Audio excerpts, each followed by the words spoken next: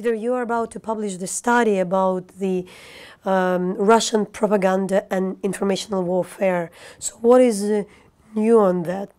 What is special about that? So, I mean, the study is called The Kremlin's Weaponization of Information, Culture and Money. What the Kremlin's done, it's sort of redefined the rules of propaganda and influence abroad. And it's really worked out the weaknesses of the Western system and its plays on them. So, I mean, there's three elements, I think, that the Kremlin focuses on. I mean, we all think that information is a neutral thing in many ways, that it's a good thing, that freedom of information is sort of a sacred thing in Western society. It's the First Amendment in America.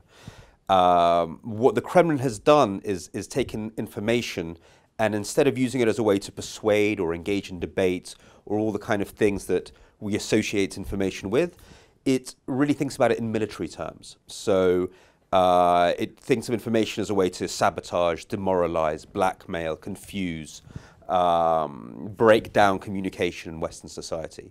So it uses a tool like Russia Today as a weapon, not as a way to convince somebody else. Something similar happens with culture. So we think of cultural exchange as a priori a good thing. So if the Russian Orthodox Church has a role to play in Eastern Europe, we think that's great. All churches should talk to each other and have a fruitful dialogue. Or when Russian NGOs appear in Central Asia, we think that's great. It's good for cultures to talk to each other. But since around 2004, Russia has been thinking about how one uses cultural institutions like the church or cultural NGOs as ways to sort of sow chaos and subvert other societies. A lot of time this is rationalized by saying this is what the West does to us. Look at all these West NGOs, they're plotting revolution in Russia. And Russia, almost because it's so paranoid, then becomes ahead of the game in being aggressive, because then it really does use its cultural NGOs that way. But a lot of people would tell that everybody has their own propaganda. The US have,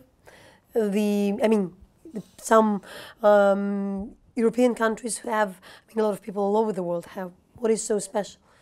Well, look, there's two things I think to think about. The first one is, look, a lot of these techniques that the Kremlin uses, we certainly see them in the West. We've seen them for decades in the West. So we need only to think about the American operation in Guatemala in the early 1950s, when America basically, essentially invented a communist threat in order to cause a coup in Guatemala.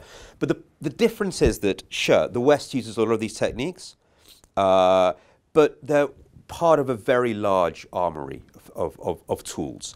The Kremlin, because it feels itself so much weaker, has kind of concentrated all the covert and dirty techniques, funded them massively, and turned it into the main policy they have. So if one can almost imagine all the worst bits of covert Western influence, and imagine they were just brought together to create one super weapon. That's essentially what the Russians have done. So yeah, we can recognize these techniques everywhere. So that's the first issue. The second issue, I think we have a problem with this word propaganda. Everything is propaganda as one of the Kremlin's kind of ideological weapons. I think we really have to sit down and think about the challenges for the 21st century. Because if in the 20th century the main challenge was the battle for freedom of information, the battle against censorship, now the main battle is going to be the problem of the abuse of freedom of information. So yes, we've always had propaganda, but now contemporary media make these tools much more vicious and much more powerful, and we really have no way of conceptualizing the threat. In a way, you can't forbid the media. It doesn't matter what they're doing. And this is the way, the totalitarian states used to do, making not allowed to publish the articles or trying to squeeze them. Yeah, so what the way to deal with that? No, I certainly wouldn't advocate any kind of censorship unless it's maybe a critical military situation like you have in Ukraine, where I think there was a strong argument to switch off some of the Kremlin channels. But generally, no, I think that's completely unnecessary. And that almost plays into the Kremlin's game, because it's trying to, it's trying to cause conflict here. No, I think we need, it's a case of finding the right analytical tools and then the right instruments with with which to self-regulate media. So, for example, it's really, I mean, it's not that complicated. I think one has to develop, I think the main TV channels like Al Jazeera, the BBC, etc., they need to sit down and almost develop a charter of sort of behavior which they say defines them as media, and behavior which doesn't. So it's fine having differences of opinion. It's not fine to use an information channel for disinformation, which is what Russia Today does. It just lies, and it thinks it's fine to lie. So they would almost develop sort of common rules and common practices, and just through peer group pressure then say, look, we're media, we all subscribe to this charter, whatever these guys are, they're not part of our gang. You know, you can watch them if you like, but, you know, they're not part of what we recognize as media. And Russia Today would still have its sort of audience of paranoid schizophrenics, but it wouldn't, the censor would no longer listen to it. Also, I think we need sort of NGOs, a bit like Transparency International, or sort of investigate corruption and become like a marker for corruption. Or human rights NGOs look at human rights issues internationally. We need NGOs which are internationally recognized, which would follow disinformation and would say, like, this channel, they've gone beyond the pale. They get a 1 out of 10. And people would just stop sort of looking at these channels as legitimate sources. I'm going to talk about Russia Today. What's your criticism? I mean, when I would speak to the people from Russia Today, they would say, like, yeah, we do have some agenda, but it's still journalism. Why you would prove? What is the difference? Sure. So, listen, there's absolutely nothing wrong. I mean, officially, Russia Today's position is to give a Russian point of view. There's absolutely nothing wrong with that. It's called public diplomacy. America has Voice of America, which does this. Ukraine doesn't have anything at the moment, which is a big loss. It should have something. I'm actually for more public diplomacy. But that's not what they actually do. They actually say nothing about Russia. They hardly sell Russia at all. They use, Russia Today is used for what used to be called in the Cold War active measures. It's a way of spreading disinformation and lies dressed up as journalism. I mean, everybody remembers what role played Fox News in the US during the Iraqi war.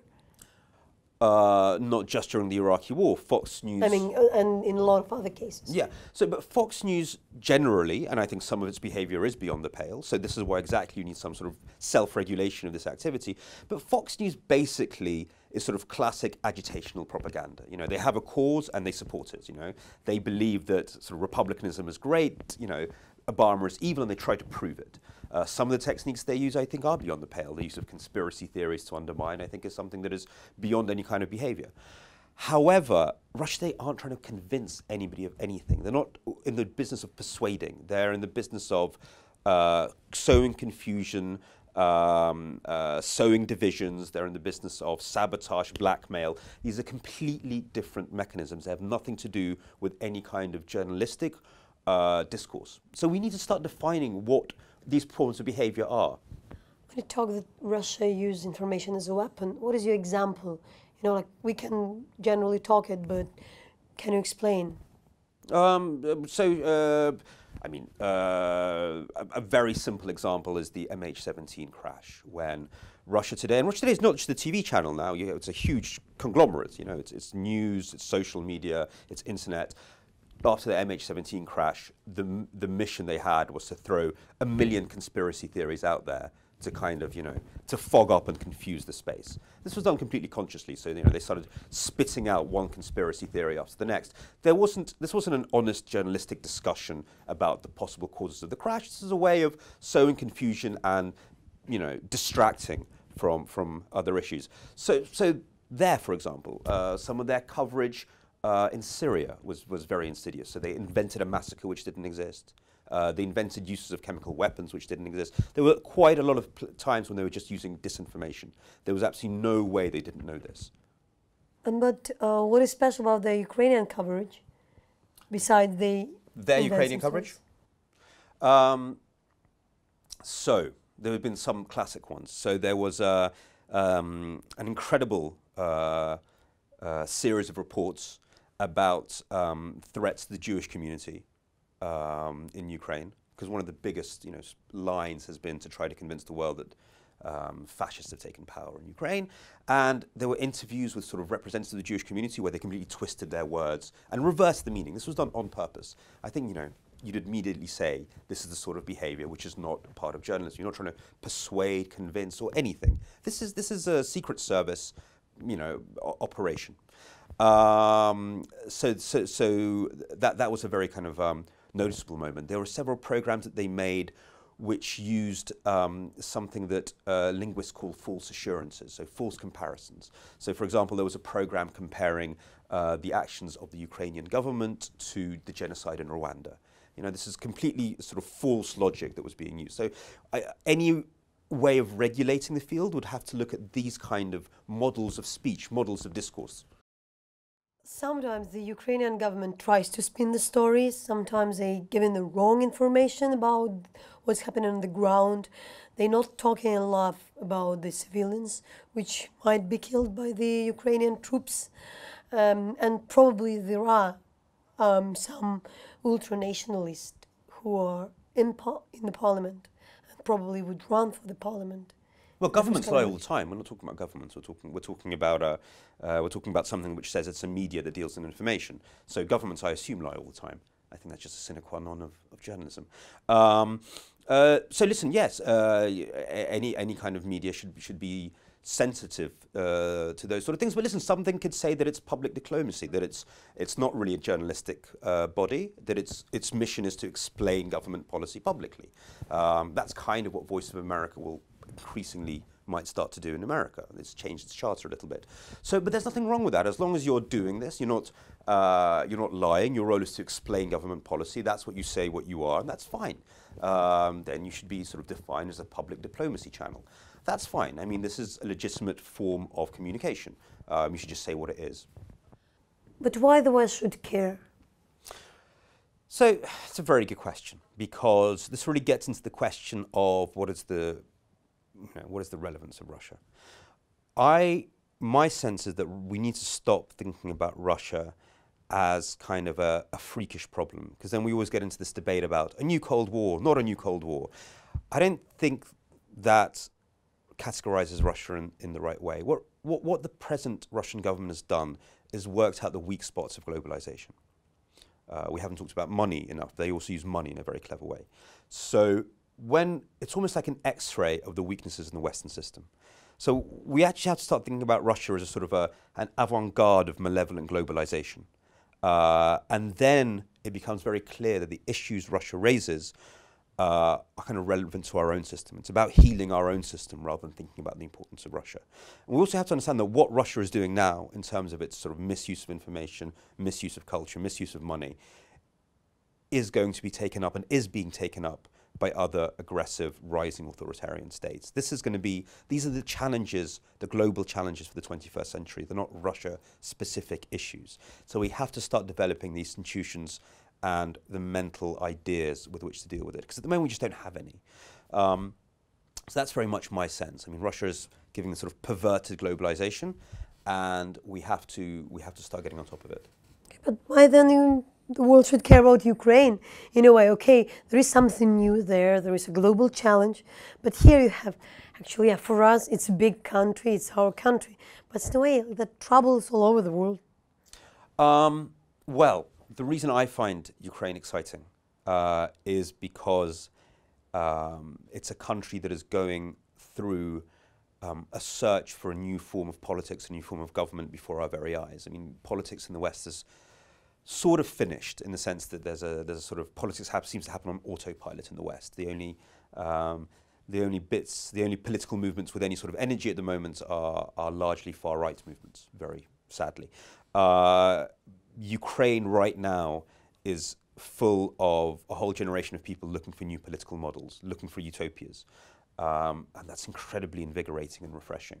So I think Ukraine matters almost like the place where the future of politics is being experimented with and defined and seen whether it's possible. It's the place at the moment where we're seeing whether democracy can still work in the 21st century. But there would be those here who are very concerned that, you have the battalion commanders coming to the parliament just because they're very popular on Facebook. Yes, exactly. So let's look at it. Let's start looking at what's going on in Ukraine. It's the crucible of experimentation for the 21st century. That's why it's so exciting. It's dangerous. It's scary. That's what makes it interesting. I mean, it can be something old-time populism, just in a new social media way. There's plenty of that. There's something. There's liquid Democrats here. There's new nationalists, old nationalists, romantic nationalists. There's Euro dreamers, anarchists, socialists.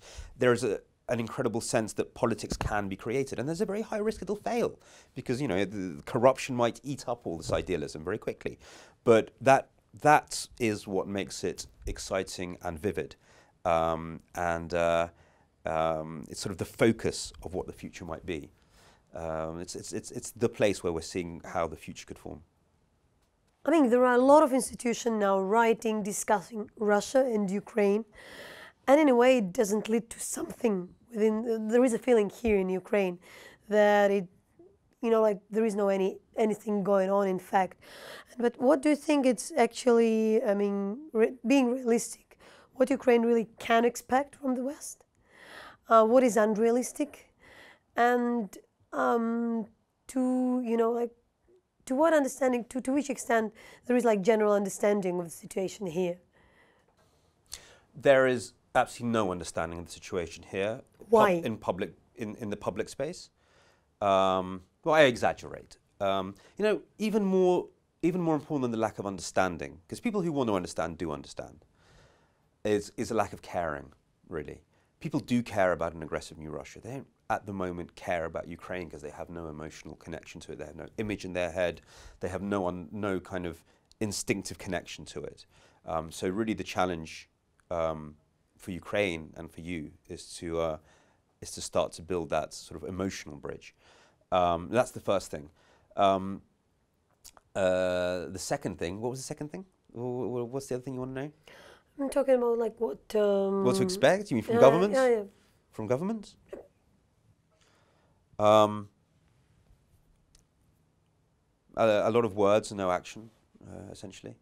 Listen, I mean, what we're speaking today, the two most hawkish and proactive ambassadors, foreign ministers, the two most proactive European foreign ministers are leaving or have left their posts. The EU has signalled that it's going to be very soft on Russia by nominating a foreign policy chief whose instincts seem to be, for détente with Moscow. And any sort of détente with Moscow will kind of necessarily mean softening support for Ukraine. So there'll be a lot of words, very little action, and a lot of praying. I think despite the language, the 450 billion of trade with Russia is such a big, immovable fact that will actually guide most policy making. So you're kind of on your own.